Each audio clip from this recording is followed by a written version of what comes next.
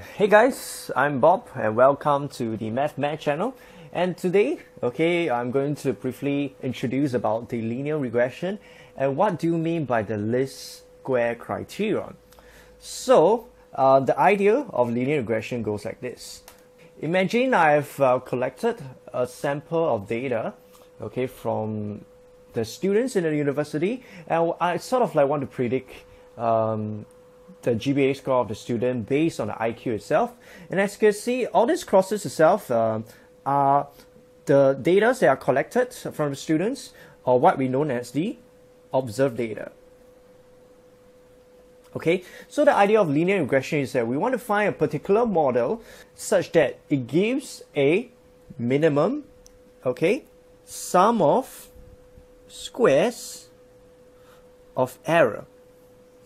So what do you mean by finding a model whatsoever? So the idea is that there are so many possible models for us to fit into the data itself. The model could be like this, and it could be like this, and it could be like this, so on and so forth. And the thing about it is that we want to find a particular model such that it gives the minimum sum of squares of error. So finding this minimum sum of squares of error is what we know as the least square criterion. So what do you mean by finding the minimum sum of squares of error? So let's say, for example, I have a particular model which is something like this. What I will do is that I'll calculate the vertical distance between the predicted value itself and the observed data. So the points on the line itself, or the model itself, they are what we call the predicted data.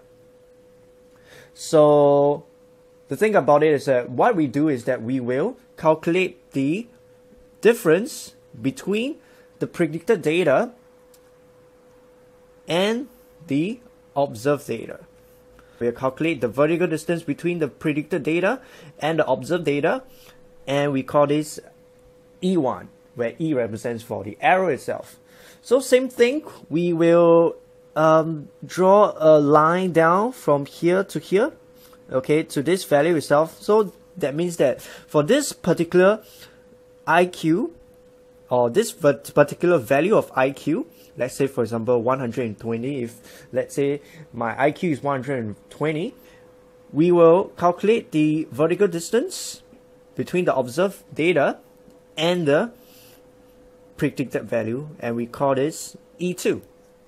And we do the same for the rest of the 5 points. This is being E3, and this is E4, E5, E6, and E7. And what we will do is that we will square the errors first. That means, for example, once we calculate the vertical distance between the predicted data and the observed data for a particular value of IQ, and we will square the vertical distance, which is my error, in this case, and we will do the same for the rest of the error itself. And of course, as you can see, after that we will sum it all up. Sum all the squares of my errors being the vertical distance between the predicted data and the observed data. So what we are trying to do is that we are trying to find a particular model such that it gives the minimum sum of squares of errors. So basically this basically is the square of error, and what you are doing, squares of error, and what we're doing is that we are summing all up. So that's what we call the sum of squares of error. So basically, let me just recap. The idea of least square criterion is to find a particular model such that it gives the minimum sum of squares of errors. Errors being the difference between the predicted data and the observed data.